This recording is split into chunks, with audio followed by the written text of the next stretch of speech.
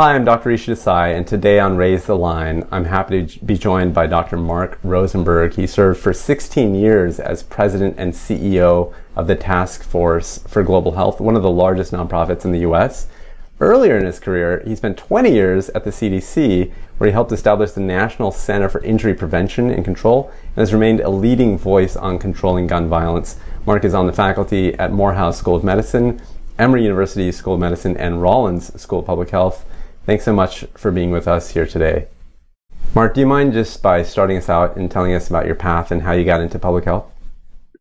Sure. I think the path is not one of where I planned everything and had a strategic plan for my life, because I don't think you can plan your life. I think your life just happens and you have to be ready for the opportunities that come. And that much describes my path. It was somewhat circuitous, but I started out with a strong interest in being a doctor and helping people. My mother was a doctor and served people for her whole life. And I went to medical school, and I also went to school for a degree in public policy, then trained in internal medicine, went to work at CDC, and at CDC, I got the experience of working as part of a team, a larger team, on projects, large-scale projects that were focused on prevention. I worked on infectious diseases at CDC, then went back to Boston and got very interested in using photography to show what it's like to be a patient and to be sick. And it was an amazing experience because I followed 6 different people over periods of time, from weeks to years. And I thought I knew what it was like to be a patient because I'd gone to medical school, intern, resident, worked with a general practitioner. But that experience of spending time with them really showed me that I knew what it was like to be a doctor, but I didn't have a clue of what it was like to be a patient.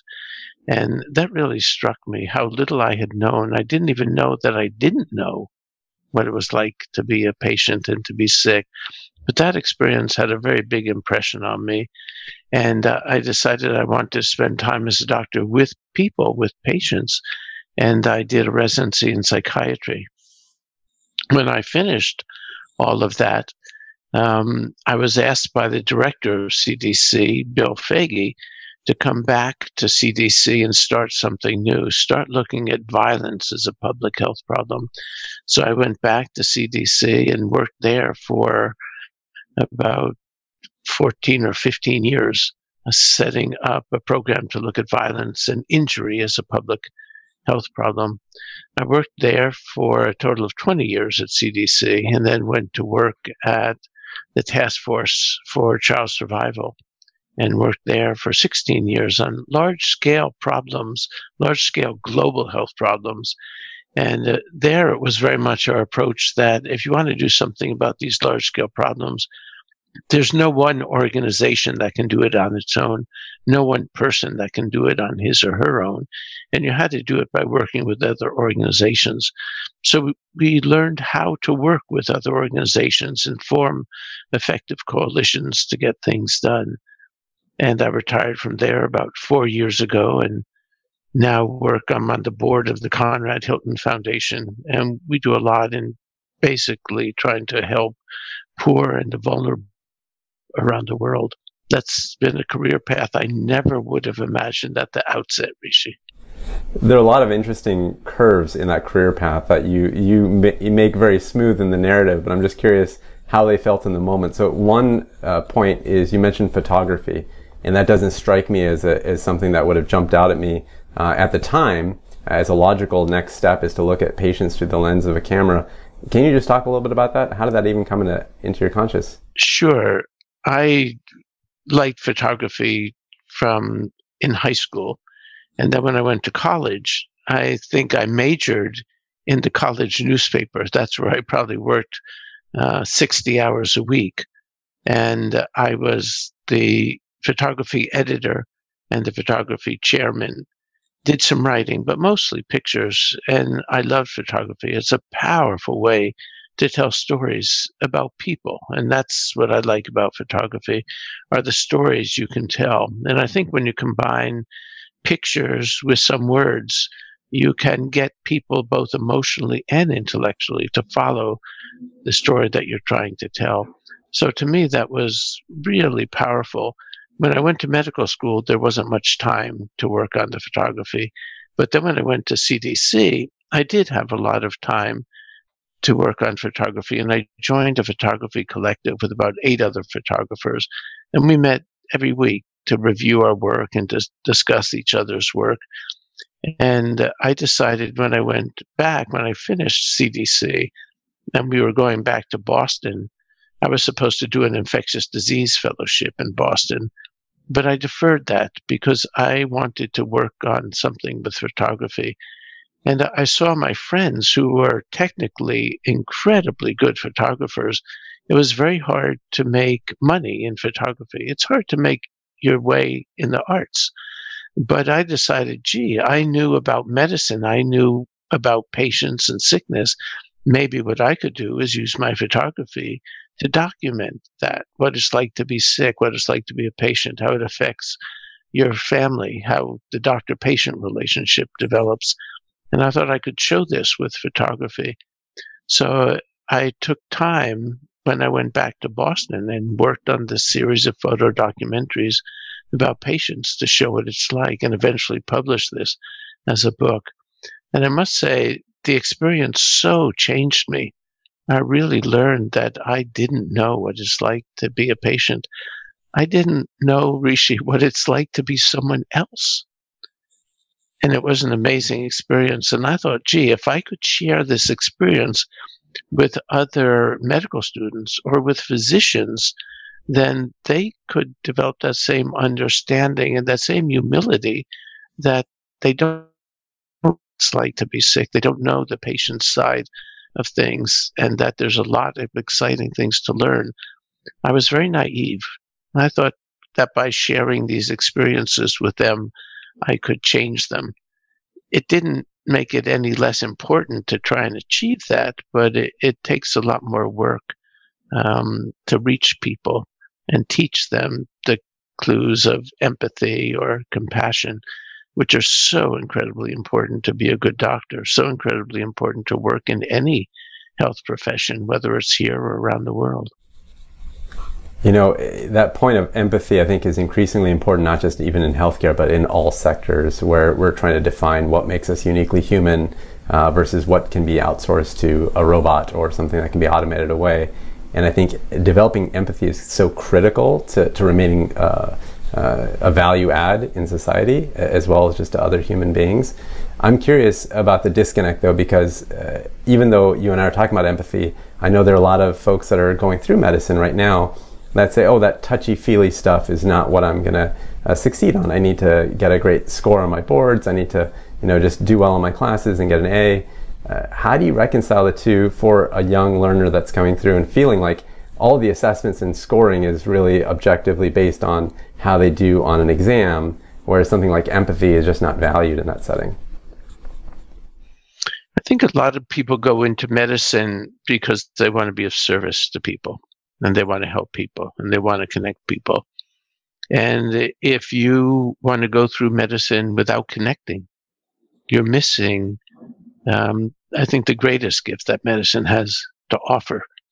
And there are ways that you can learn to connect.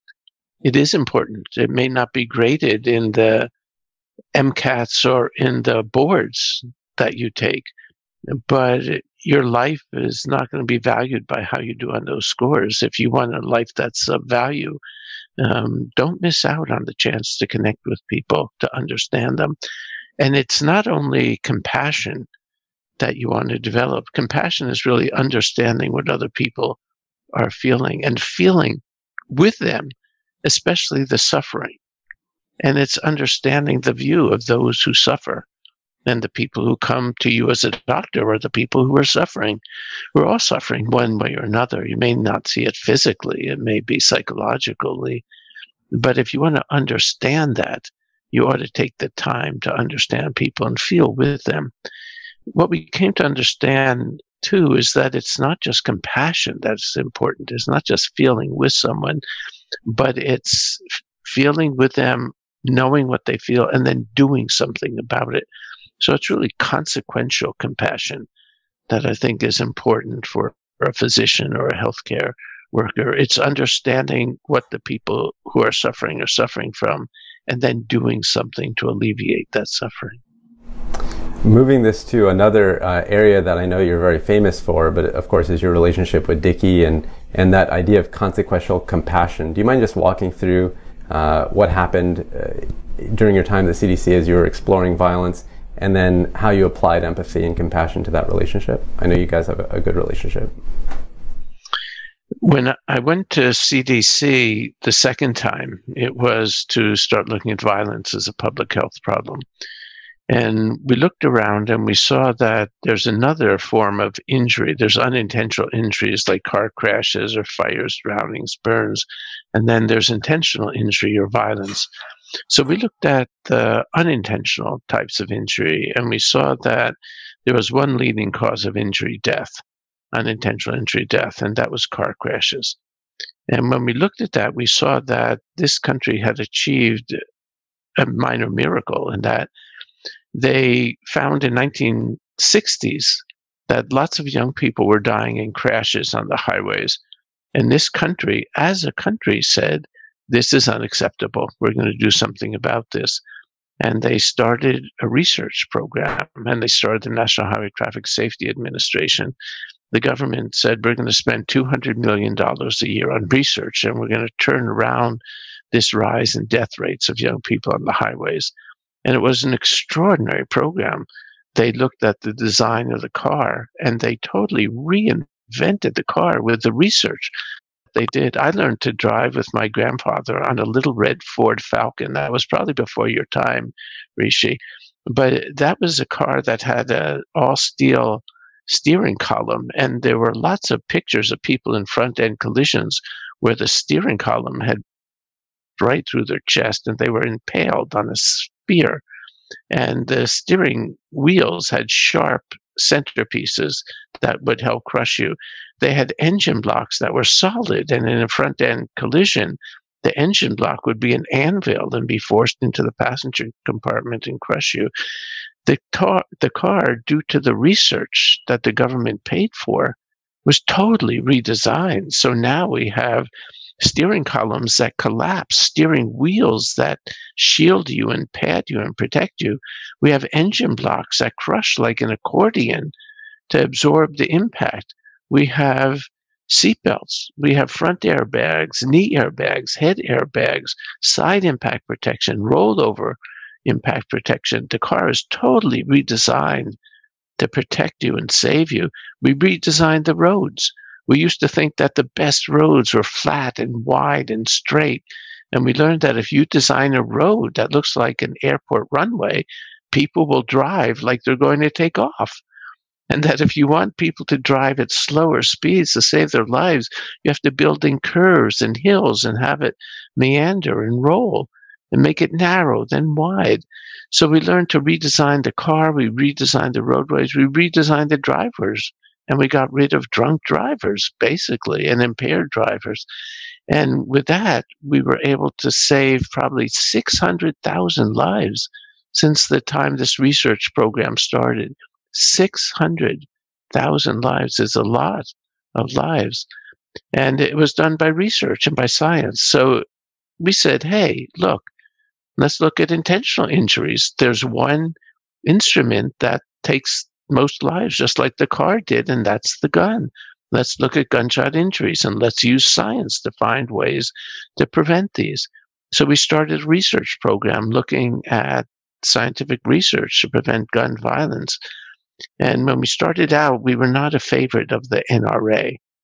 And then the first extramural research study we funded on gun violence found that if you have a gun in your home, we asked the question, does having a gun in your home protect you and make you safe? Because the NRA was saying that if you care about your family, if you want to keep your family safe, you'll have a gun in the home. So we asked the question, is that true? Does having a gun in your home keep your family safe? And what we found was that not only does having a gun in your home not keep you safe, but it increases the risk tremendously that someone in your family will be shot and killed. it goes up threefold. And the risk that someone in your family will kill themselves with a gun with suicide goes up fivefold. These are huge increases in risk. And just to put that in perspective, when the FDA approves a new drug, if the risk of side effects with a new drug is 20% greater than the existing drugs, you won't get it approved because a 20% increase in risk is deemed as excessive. Here we're talking about risk not of 20% or 100%, but a 200% increase in risk of homicide or 400% increase in risk of suicide. These are huge increases in risk. And needless to say, the NRA was not happy. So they decided they would put us out of business. And at one congressional hearing, they got in touch with a congressman from rural Arkansas named Jay Dickey. And Jay Dickey was the point person for the NRA. And the NRA wanted to shut down the whole Injury Prevention Center at CDC because they didn't like the gun research. And they got Jay Dickey to lead the charge. And the charge resulted in an ambush at this hearing. It was an awful attack. And I thought Jay Dickey was my mortal enemy. How could he say things that weren't true? How could he want to stop a research effort that could save lives? And Jay had been told by the NRA that it's either the research or your guns. And this is what they told the congressman. This is what they told their members. This is what they told the country, that it's either research or your guns. You have to choose between them. And Jay attacked us, and it was a huge attack. We were protected for a while by the director of CDC, a wonderful man named David Satcher. And he had our back. He knew this was a big problem because he knew that it was a huge problem among those who are most vulnerable. And the job of public health is to protect the vulnerable. And in the United States, the ratio of gun deaths among young black men to young white men is 12 to 15 to 1. And he said, that's our job, is to protect the most vulnerable, especially people who didn't have a voice. And for the other leading type of gun deaths, suicides, 2/3 of all gun deaths are suicides. He said, those people also don't have clout. They don't have a voice. They're people with mental illness. And this is our job in public health, to protect them. And we've got to reduce gun violence because these are the victims. So he had our back. But David Satcher left CDC to become the Surgeon General and the Assistant Secretary for Health a few years later. And someone came to CDC who was not interested in protecting the science. It was a very sad day for CDC, but the scientific research on guns that CDC did after 1999 went down by about 90%. And Congress passed the Dickey Amendment that said none of the funds that go to CDC shall be used to promote or advocate gun control. We weren't doing gun control, but they used it to attack us and to attack researchers. And it wasn't until 20 years later, this past year, for the first time ever, that Congress reopened federal research on gun violence prevention. That was a big day. But my day at CDC ended in 1999 when I was fired because I had been advocating this research that was not popular among Republicans or among the NRA. So Jay Dickey and I started out as mortal enemies, but over time, we came to talk. We came to understand each other. We saw that we had children we cared about. Some of our children shared the same problems. We came to trust each other. We came to like each other. I would dare say we came to love each other. And we started working on this problem together. And I saw Jay's point. Jay's point was we've got to tell people that we're not about taking their guns away. We wanted to reduce gun violence deaths, but not take the guns away from legitimate gun owners. But he made it clear to me that we needed to state that as one objective. That one objective is to protect the rights of law-abiding gun owners. The second objective is to reduce gun violence, and that we could do both. It wasn't either or, but that the only way to do both was to use science, because the experiments, when you have two separate objectives to achieve, the experiments are so complex, you can't predict the outcome. You can't do it in your head. we needed science to do it. So Jay and I worked together to restart the science, and eventually it took 20 years. But, the best time to have done the science was 20 years ago. The second best time is now. That's a good personal slogan, and an amazing story of how you guys actually were able to kind of see each other's side and empathize on something that I think America in general is so divided on. And so that's why I was hoping you would share that story. It's such a profound one. And when I heard it, I was impressed. It's a story, Rishi, that also has implications for today in the time of coronavirus, because just as Jay and I came to see that it wasn't either you do the research and the science or you protect gun rights. It's not either you do the public health or you restore the economy. You can do them both.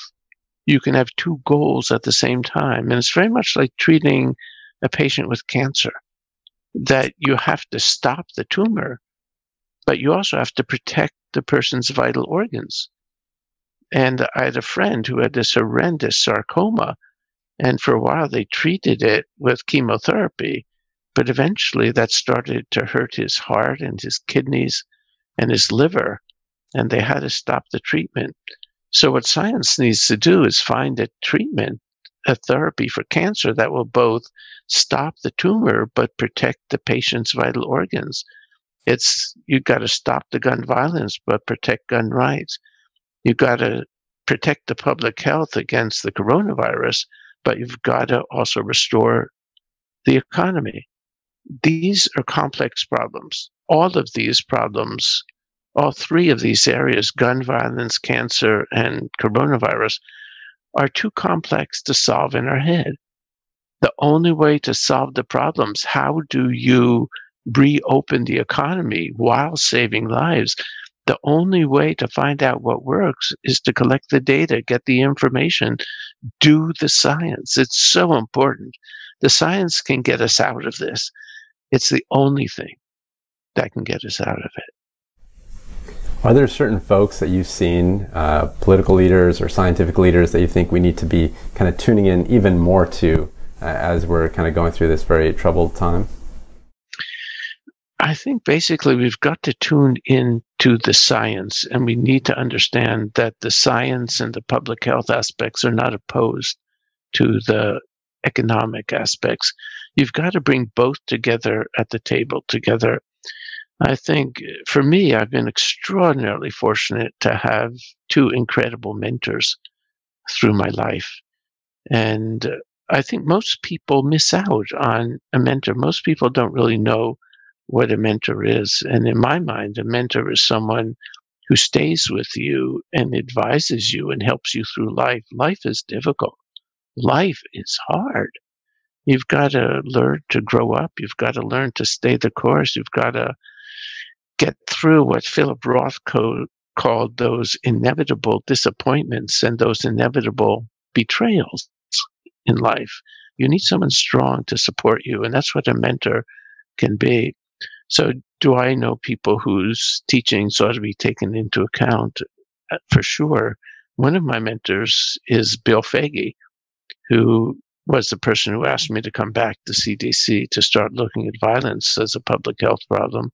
But he's also the person whose strategy eradicated smallpox from India and subsequently from the world, and is one very, very wise man. And so he put together some lessons from his experience with smallpox eradication and other issues in public health. And what he said, the first lesson that he learned, and the most important, is to know the truth. And in the case of coronavirus, it means we've got to know where the virus is. This is a ferocious and violent enemy. It's a horrendous battle for life. This is life and death battle, and not only here, but around the world. And we've got to start by knowing the truth. Where is our enemy? Where is the virus? Who has it? How many people? How many people have been tested? Are these rates going up or down? We've got to know that every day. But know the truth is so important. And unfortunately, these days, there's a lot of suppression of the truth.